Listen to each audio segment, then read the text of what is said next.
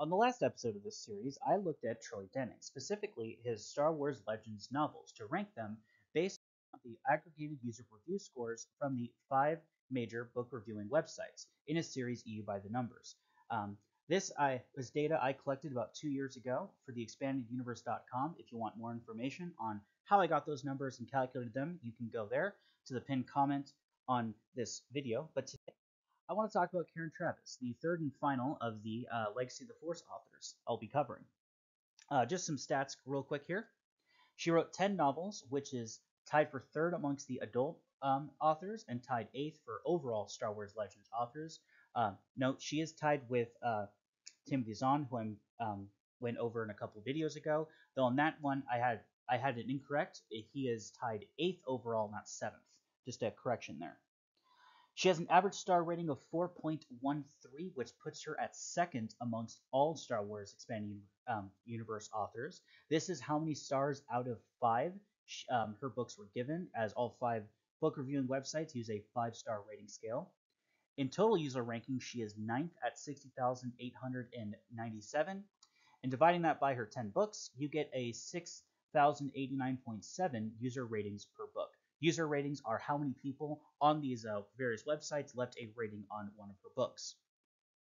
She was also active from 2004 to 2009 at 10 books in 6 years. That actually puts her at averaging 1.66 book per year, which is the next highest amongst all the authors who have written at least 6 books. The only one even close to her is Michael Stackpole, who had 1.6.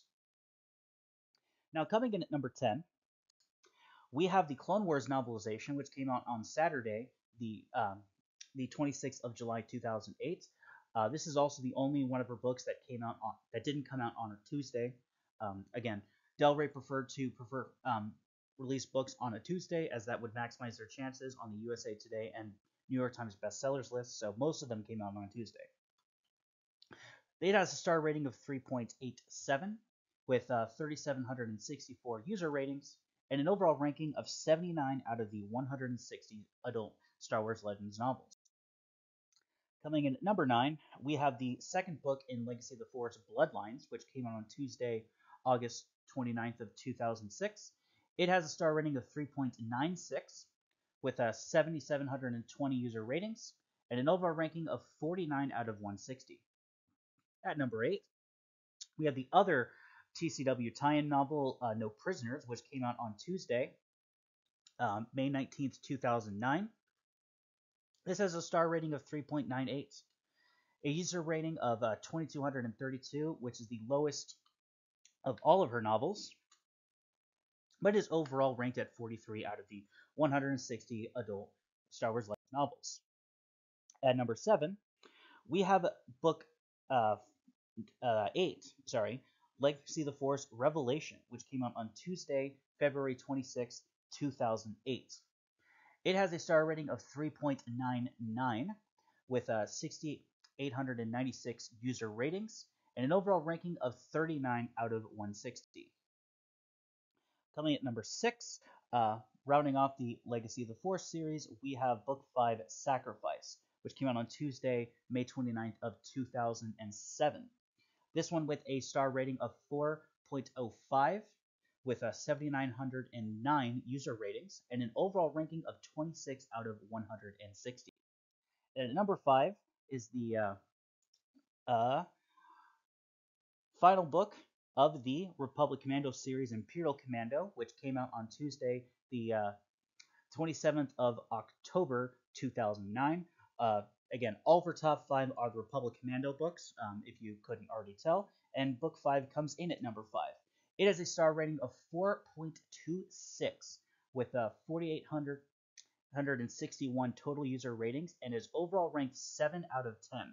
Not only are the Republic Commando novels all within Karen Traviss' top 5, but they are actually all in the top 10 amongst all Legends novels. At number 4, we have book 2 of Republic Commando 000, which came out on Tuesday, February 28, 2006. This one with a star rating of 4.28, with 6,825 user ratings and an overall ranking of 6 out of 160 Star Wars novels. At number 3, we have Book 1, Hard Contact of Republic Commando, her first ever book. This came out on Tuesday, the 26th of October, 2004.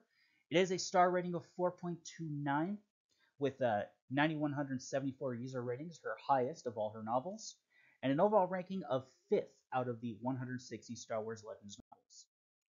At number 2, we have Book 4, Order 66 of the Republic Commando series, which came out on Tuesday, September 16th of 2008. It with a star rating of 4.31, 5,553 user ratings, and an overall ranking of 4th out of 160. And at number 1, we have Book 3 of Republic Commando True Colors, which came out on Tuesday, the 30th of October, 2007. This one with a star rating of 4.33, user rating of 5,963, and an overall ranking of 2nd out of 160. Now, as I do, just some charts wrapping up her books over time. I don't think I've explained these charts exactly. This is simply each dot on this is one of her books and how they did correlated to when they came out, just to kind of see how her books fared, or how people perceived her writing style and how many people read her books over time. So as you can see with this, it's actually a very fascinating graph.